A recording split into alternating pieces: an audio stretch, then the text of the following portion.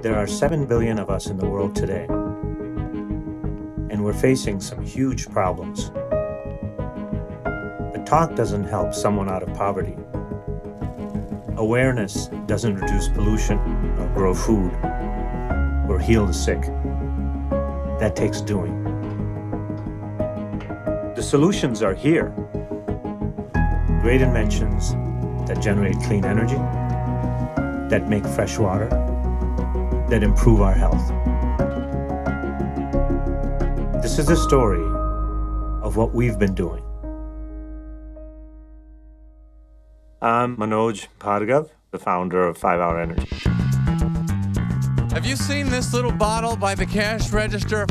5 hours, that's a weird amount of time. But I can't drink any more than this. I don't have the energy. Top 10 Rick Perry excuses. I had a 5-hour energy drink 6 hours before the debate. I have this idea for this drink. Within 2 months, we had it on shelves.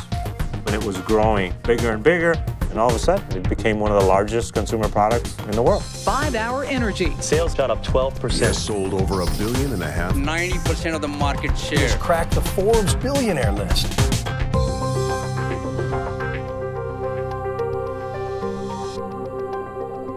But I realized, oh my God, we're making a lot of money here. What do I do with this?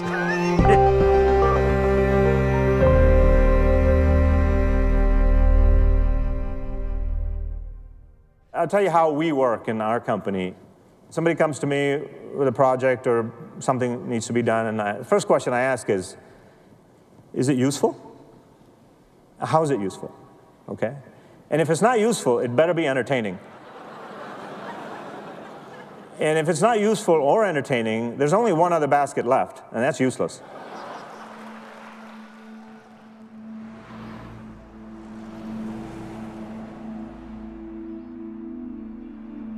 Five Hour is a lot of things for me because it's also the enabler that gives us an opportunity to do things that other people can't do. This was our first building, which is really more 5 Hour Energy. And then we bought this whole thing. Now we have 10 buildings and 25 acres. One of the buildings out of the 10 buildings is an invention shop, which is called Stage 2.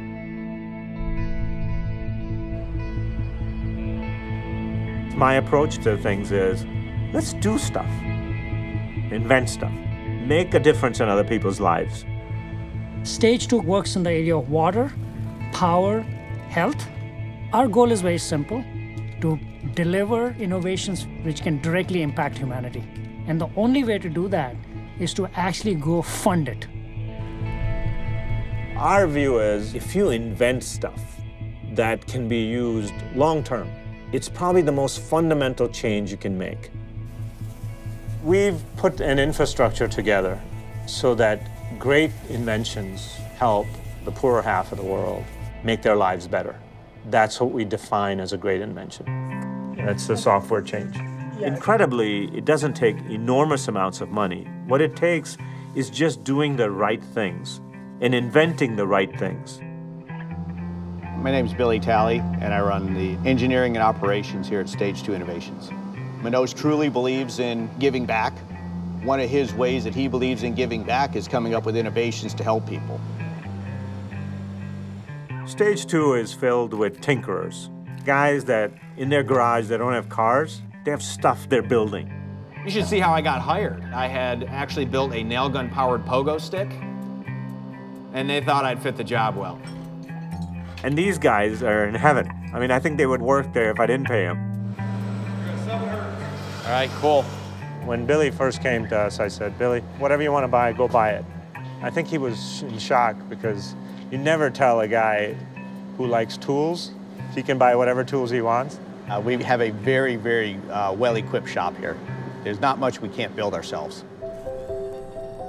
Manoj has expressed many times, if it doesn't make a big difference, find something else to do. Life is too short to spend it doing things that don't have a real impact. We're here to make a difference. If you want to do something for the poor half of the world, be here. If it doesn't make us money, but it really changes the lives of people, we're still going to do it. We have the wherewithal to make it a usable product so that people throughout the world can use it. We strive to be fast to failure. We're going to take something and we're going to run as fast as we can and do what we have to do so we can determine whether we're going to go forward or we're not. These are items that we want to bring out on a large scale that he truly believes in. In order to make this, if we didn't have this shop, it'd be weeks out. These guys can program it and make it probably in a day. That part is really, really important. We just concentrate on those things that are going to be incredibly useful. And if you come up with something cool that's not, we don't do it. I have no interest. I don't want to be cool. I'm never going to be cool. So that's long gone. My job, I think, is to make complex simple, whereas it seems the consultant's job is to make simple complicated.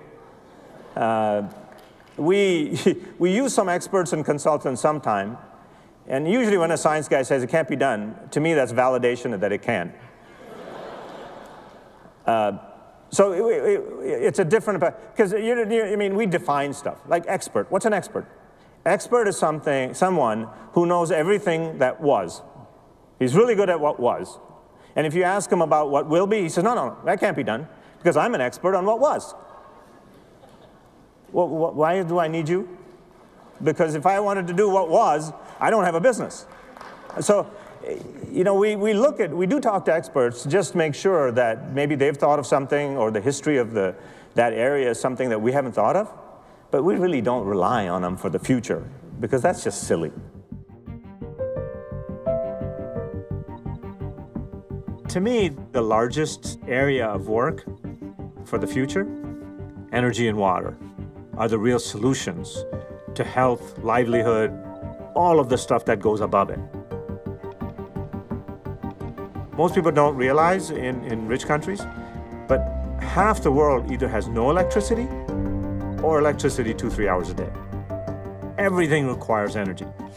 So you try to look for that which is the one thing that will lead to benefits that are across hundreds of things. So human mechanical energy is so amazing. Why can't we use that to create energy? So we've invented a hybrid bicycle that you pedal for an hour and you have electricity for 24 hours. We call it free electric. The free electric, I think, is the coolest of all our inventions. Not just because it just looks really great, but it's so simple. It's sort of what we try to do is make things simpler and simpler. And yet it's going to affect, maybe have the largest effect of anything in the last 100 years. The reason is, for the poor half of the world, they have electricity 24/7. Electricity is the greatest enabler there is. And we've kept half the world out of it. This enables all of these people who have not been part of the Industrial Revolution. They're still living as if it's 2,000 years ago. All of these people now can become part of a productive society. And this is what will enable them. This solves the problem no matter what happens, whether it's sun shines or cloudy or night or whatever it is. Anything happens, you have electricity. You're never out of electricity. Also, if you look at worldwide, the other side is really interesting. Hurricane Katrina was a Category 5 monster that became the costliest disaster ever in the U.S. If a disaster happens, if Katrina hits or some big storm hits, and we've all been through where you had no electricity, the one thing you don't want, you want your cell phone to be always available. You don't want to be out of touch, and you don't want to be in the dark. The worst is being without a cell phone and in the dark. So you're alone in the dark. With this, it can never happen. What people normally do is they'll get a generator, diesel generator. But the problem with the diesel generator is when disaster hits, there's no diesel available. You have this, you will never run out of electricity. And you never generate any pollution. So half the world is not going to generate pollution in their homes. So if you pump for an hour, you're keeping maybe a pound of CO2 out of the air. Right now, we're pumping about 25 billion pounds of matter up in the air every year. And you figure sometime that's going to make a difference? Every year? So what this does is you have electricity for all these people, and it's mechanical. You work for an hour, you have electricity for 24 hours. The only side effect is you get stronger and healthier. There is no other side effect to that. That's the ideal invention. That's why simple stuff is the greatest, because it impacts everything and it doesn't have unintended consequences.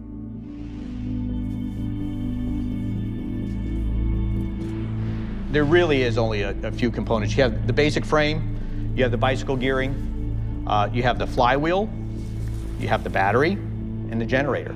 So it's very, very simple. You know, there's not a whole lot to it, and it's just like riding a bicycle. You know, Right. after you get going, Let's see if I can it's do pretty it. simple. Okay. So is this the right gear for Yeah. starting? Yeah, well, you're in second gear, actually, so you're a little bit tall.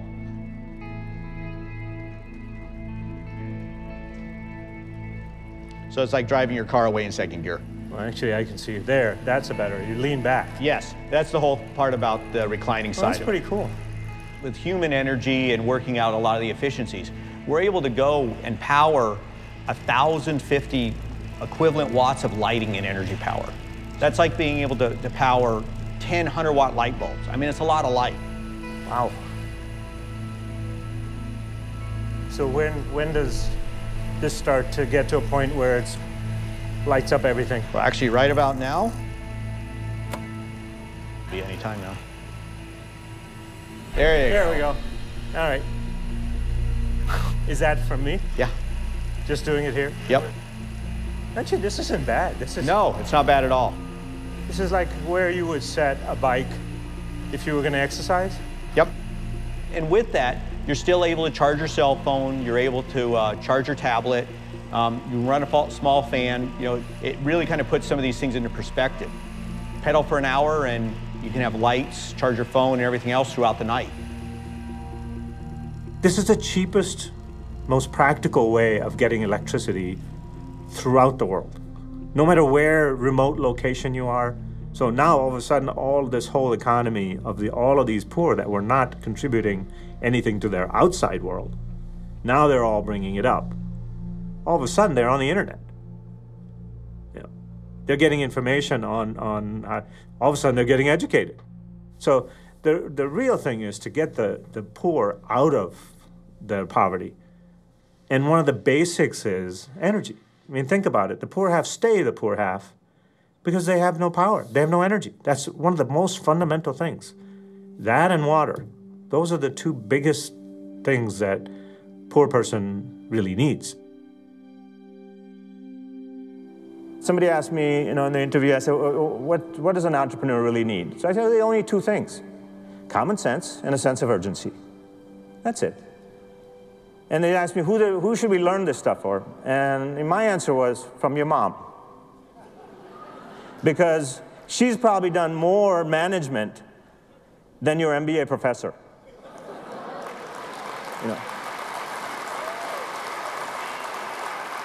Because she's got a budget, she's got all these kids running around, hard to manage. All of this thing has to be done every day, 7 days a week. Now that's work. That's hard work. That's learning on the job.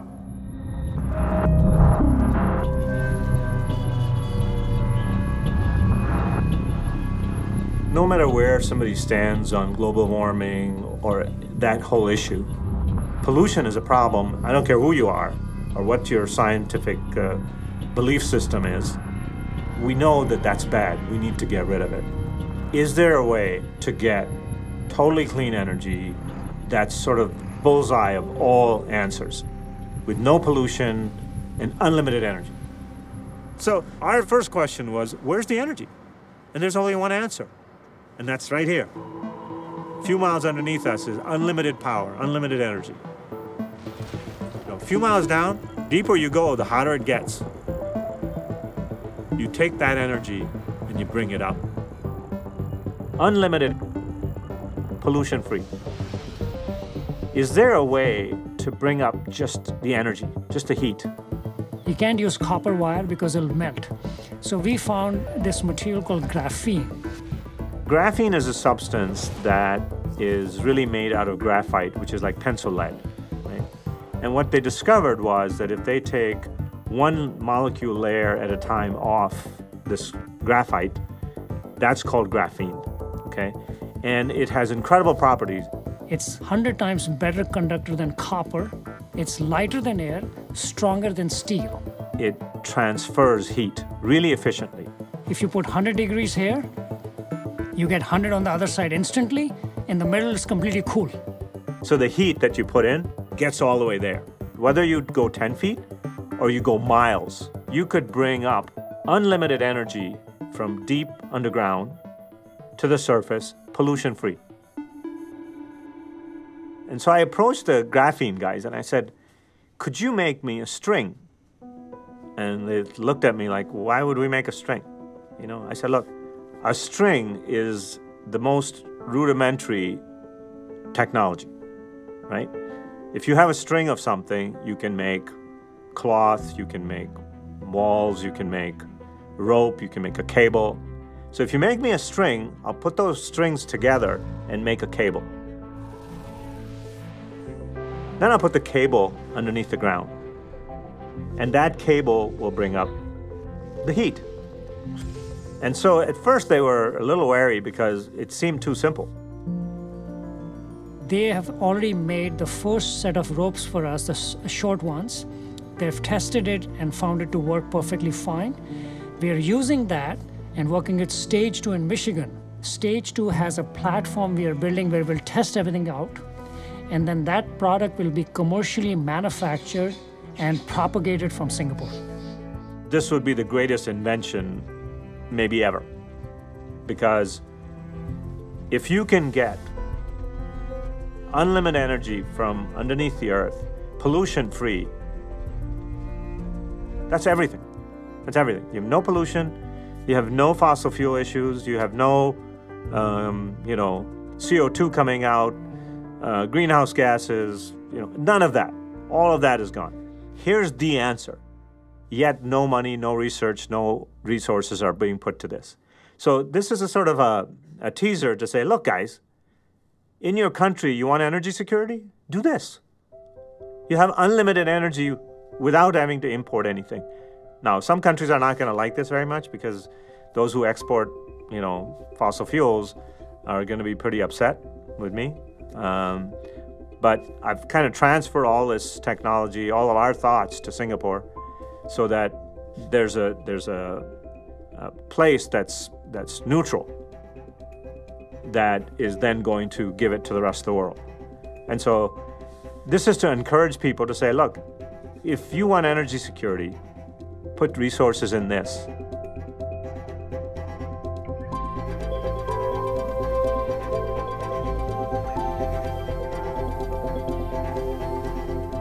Energy is the great equalizer.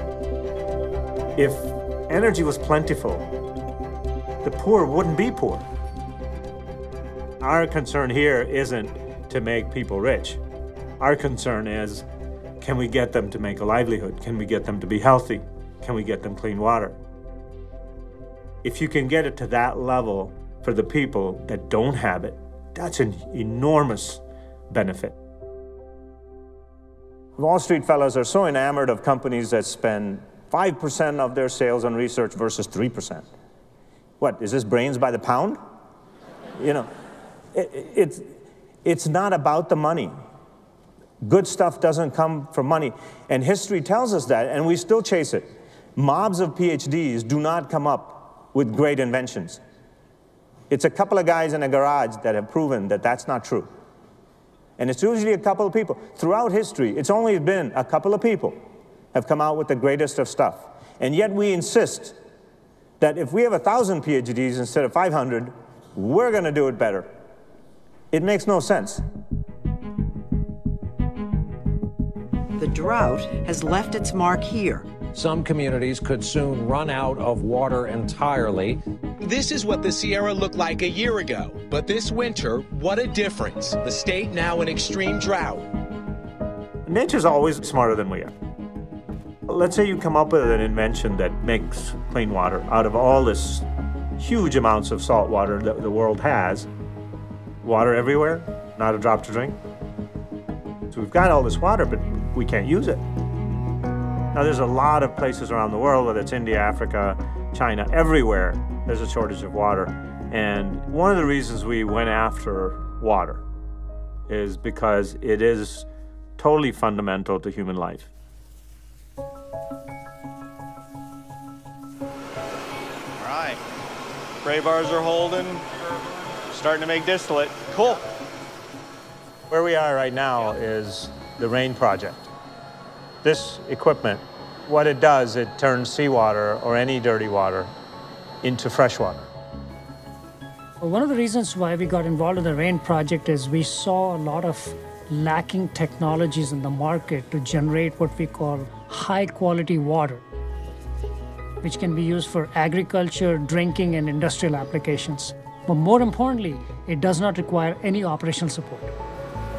All right, start spinning other parts. The reason we called it the RAIN project basically mimics nature. It heats water, you have water vapor, and then you take that moisture into a different compartment, and then you distill it. The steam or vapor turns into water. So it takes energy to heat the water, and then the energy is released when you turn it back to water. So we take that energy and recycle it back to heating the water again. This little bitty machine here can do 1,000 gallons an hour. Some of the great things about it compared to what the technology is today is, one, it has no parts that are consumables, no screens or no membranes that go bad, and it can be made to make distilled water or any level of clean water, whereas current technology will only take seawater and turn it into drinking water, but it will not turn it into water that can be used for agriculture. It still has too much salt. This was our prototype version from 6 months ago. We learned off this version, we added some new ideas and concepts, and we built to what we believe is our next version to go into the field for commercial use. Billy came out of automotive, so everything is made with that discipline in mind, that you're going to build a plant, and then you're going to have pop hundreds of these out every day. As we call it, we can cookie cutter it. So we can stamp out thousands upon thousands of them. The world's requirements are staggering. So you need to be able to build thousands of these, instead of one plant that takes 15 years to build. We don't have the time for that.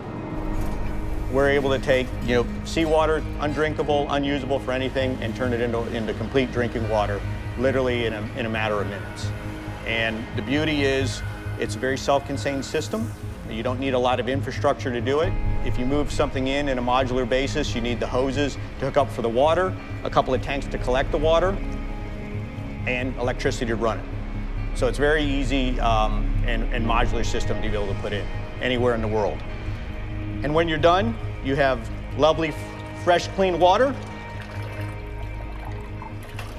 It's warm enough to make tea right now, but good, fresh, ready to go. Great. How is it? It's good. It's good distilled water. This water right here is probably at a level almost to pharmaceutical grade water. Wow. And that's one of the other beauties, is we can raise or lower what the level we want to. But this is very, very, very pure water right now. From fresh, clean water comes food, comes livelihood for farmers, comes health. This is the first time exceptional drought has ever been declared in California. These before and after pictures show where water levels should be and where they are today. Whether you're rich or poor, it doesn't matter. If you don't have water, you have to move or die. That's going to happen across the world. We have to work on water. There's no choice. So in California, right now they're not looking at it, nobody wants to say it, but if you don't get water, if you don't solve this problem, California becomes a desert. Now we're looking at it and saying, Instead of one big desalination piece of equipment, you have a farm of these. It can either be put on the shore next to the ocean, or you create this barge which has a lot of units on it. So a barge can maybe produce somewhere between 15 and 20 million gallons a day. Right? And why, the question would be, why on a barge? Well, the simple answer is that's where the water is. You know, so let's say you put it a couple miles offshore, you have this barge which has a short height because the equipment is underneath. And the reason it's underneath is because the water will just flow into it. And so you don't have to pump water in. So it flows in, doesn't kill the wildlife. You can then pipe the fresh water either on floating pipes to the land, or you can put it in tankers and bring it to land. So we're thinking of things like if you had 100 or 200 barges, let's say off Southern California's coast, you could, all the shortfall of Southern California would be covered. And the advantage of that is that if people at that point say, well, you know, we don't like you being there, then you say, okay, see ya, we'll go to the next place. So there's the answers have to be lower in energy, then it needs to be able to be made in massive scale, and then it also has to go past political issues. All of those are real problems. And so this project, what it does is say, okay, with this, if you have thousands of barges throughout the world, we can address the needs of, you know, ridiculous amounts of people.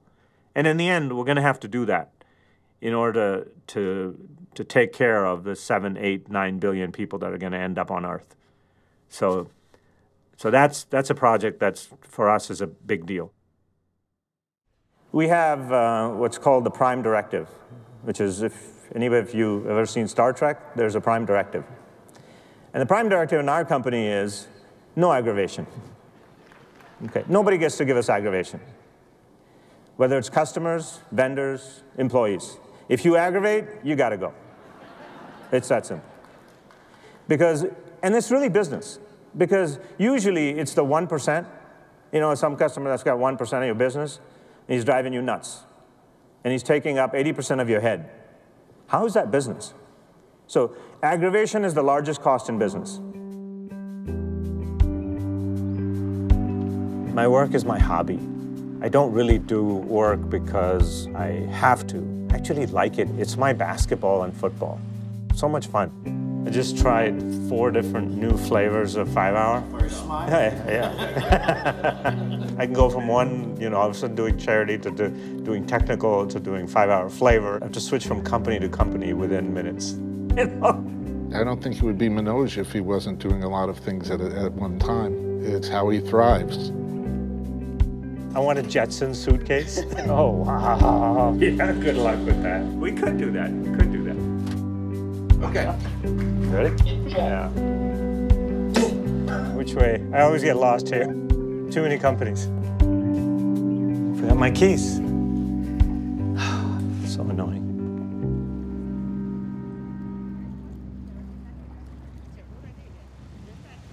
And then look at that. More fancy. Yeah. And we have to tell you a joke about Capella, but we'll let you know. This is specially for you. Oh, God. This is just to annoy me. This is to give me aggravation. Let me give you a quick 50-cent tour. And then okay. Yeah. So this is about 3 times the size we had. Okay. The cutting edge of medical science today is changed from what they've been doing for the last 50 years. For the last 50 years, what they've been doing is saying, okay, here's a disease, let's kill it. You know, let's kill something.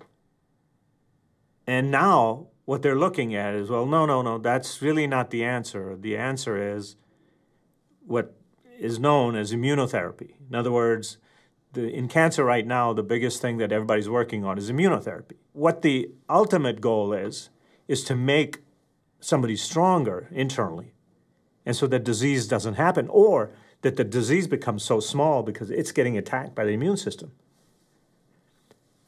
What we found for that is one of the great products that's been invented decades ago.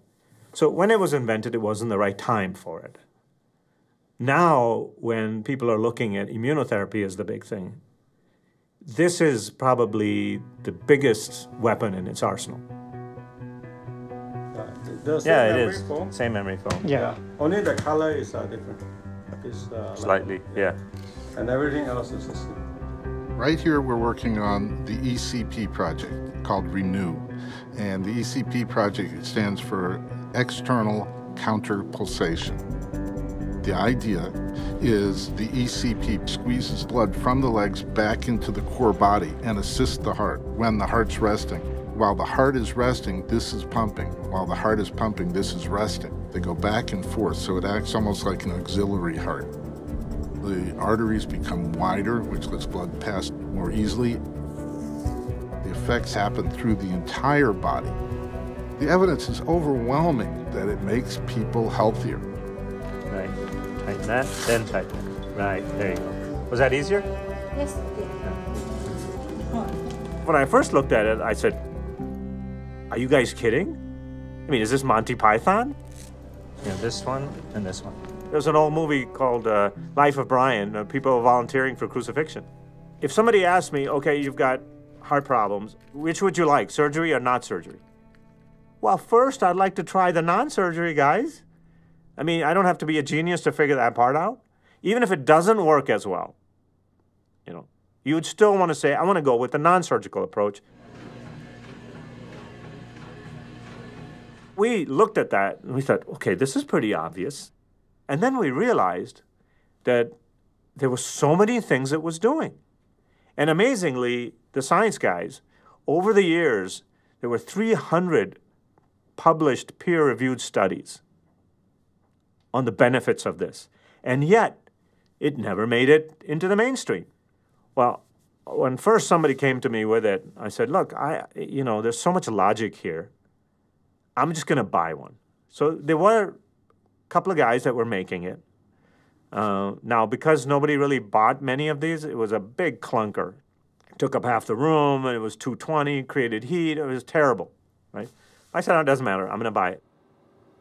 So we have one here all folded up. You put it together? So we will go and pop That's it together. That's a good idea. Okay. I should time this. Now, we changed the whole thing, so made it really simple, small, made a bunch of modifications to it. We've talked to some of the top guys in the world in terms of both cardiologists as well as medical research guys, and they're all, of course this is great. However, we asked some people that are not at the top of the field, and they said, no, this is for old people that can't have surgery. Surgery's way better. And it's not because they're being dishonest. It's because how everybody's been trained. It's legacy. It's how I was taught. Put the hoses on and it's ready to run. Okay. Well, that was about less than a minute. Okay. So actually, this can be now put in a corner somewhere, or taken in a truck or put it van in a closet, put it in a corner. You can store it away, okay. Or very cool. It can go room to room for people. Right. In a doctor's office or something. And it plugs into a normal 110-volt plug. What it does is it enhances circulation. Nature has already made this pump called the heart, and it's pumping to keep everything going. Getting oxygen and nutrients, hauling of the waste. Then what happens over time is the pump gets old. The pump gets old, doesn't quite do the job. All of a sudden, you've got all kinds of things happening from your toes to your hair. Skin's wrinkling, arthritis. All of these things happen. Where they come from? Really, where they came from is that you got weaker. Your system got weaker. That's when you let all of this junk in. Think about it. If you leave waste, if you leave trash all over the body, if you leave trash in your head, and then you get a disease in your head, and you're thinking, well, how did I get disease? Well, you left trash in your head, right? What trash happens, it rots, turns to poison, and then all of a sudden you have diseases. If you haul away the trash, the chances of being better, being healthier, and not having those diseases come in are much higher. So what this does is enhances circulation. And again, back to what we do here at Stage 2. It's just nature with a twist. We go for simple, which is, if you're healthier, if you're better, if you're stronger, then there's less disease. I got this from Sir David Lane, and I was thinking all about nutrients and oxygen. And he pointed out, no, Manoj, it hauls away the waste. And he put it so well, which was, the idea is not to treat illness, it's to treat wellness. It's to make wellness better. That's how you treat illness. Right? That was so smart. David Lane is regarded as one of the foremost scientists and experts in the area of cancer and oncology. He's actually been knighted by the Queen. He's a brilliant person. When you get to talk to him, you'll realize how fast he can understand the things we are doing. And he sees tremendous benefits for ECP in healthcare. So his point is, if you can delay ailments, that's healthcare. We tend to think of ourselves as being well or being ill, but the reality is it's a continuum. And what we should be aiming for is great wellness and no illness. I think what we tend to do is think we're well until we're ill, and that's the wrong way around. We need to be thinking about maintaining health as a much more proactive process. Everybody wants a shortcut, so maybe I take this vitamin and I'll be better, or maybe I'll do this, I'll be better. But what we need to do is think about fundamentals. So what is the fundamental? The fundamental is the blood, the circulation. That's what your heart's doing, that's what's taking nutrients around your body, that's what's critical for eliminating waste products. So clearly poor circulation is the basis of a lot of illness. So it's clear to me, that anything that can help people to improve their health is very, very important. So ECP is an example of that. Everybody says, well, how can something so simple work? How can just pumping your circulation a bit help? But the question is, ask the question, does it work? If it does work, then it's very valuable. And I think this is where, you have to go outside the system. I mean, the current system educates people to behave in a certain way.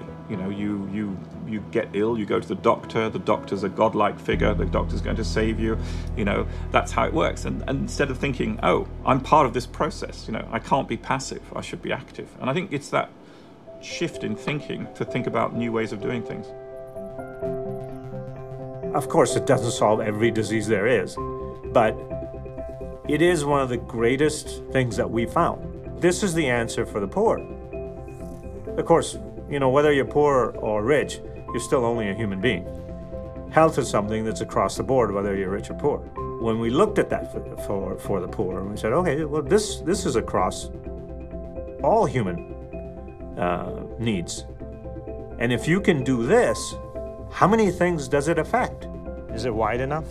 Oh, yes. Because now I made it for whatever. So, yeah, we still did it for 95th percentile. Yeah, it's still... Yeah. So if I gain another 20 pounds, I'm still okay. The interesting part is that once you try it a couple of times, you're like, okay, I need that. You just feel better. You are better and you feel better. I've been on it for a couple, 3 years now. And my son says, in 30 years, I'll be 50 and you'll be 40. so the effects have been remarkable. And so I said, okay, if I'm going to use it, then I need to get that benefit out to everyone. And we're going to impact health in a way that no medicine can do it. We have our own jargon to some extent. Like, for example, somebody comes to me with a project or a product that we're going to go sell or some project. I ask them, is it slam dunk? And no, it's really good. I said, no, is it slam dunk? So, but it's a good product. And what it does is it totally clarifies their mind that, oh no, it's not slam dunk. Then I say, well, why are we going to do it?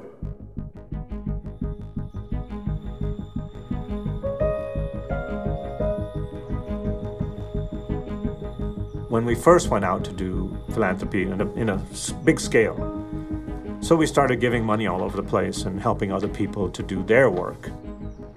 As time goes on, you learn stuff. And then you realize, if you help a little bit, it's a good thing, but at my scale, you're just throwing sand in the ocean. You know, it just disappears every time you do something. In India, for example, we're building 2 hospitals in places where they just don't have any medical facilities. So we started this foundation called the Hunts Foundation. We invent stuff here, and then the Hunts Foundation is going to be the one to distribute all of these things which are non-existent there. So as it grows, your responsibility grows, but also what you affect grows.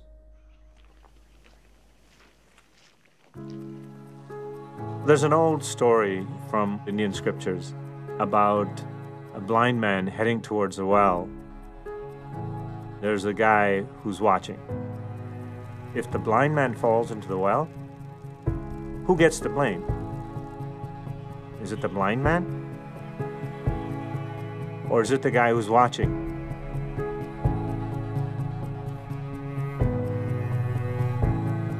Our approach to philanthropy, there has to be meaning. I mean, the question for us was this: how can we make a sizable difference to alleviate human suffering? Who's got the technology for this? Who can make this happen? Manoj is driven by the fact that work is never done. What it shows is that a single person with a small team can actually affect close to 5 million people. So it doesn't take much to then go and say, how do I help the remaining 500 million? If you're doing really great things that have purpose, you feel great. And so we found a whole bunch of things that we can do ourselves that will make a difference for 100 years. The more wealth you get, the bigger your duty becomes, which is to help those who have less, who are suffering. The more you're given, the more you're asked. You should be more responsible for the more you're giving. It's not a curse, but it's like a weight that if you're given more, more is expected from you. And it should be. It's that simple. That's it.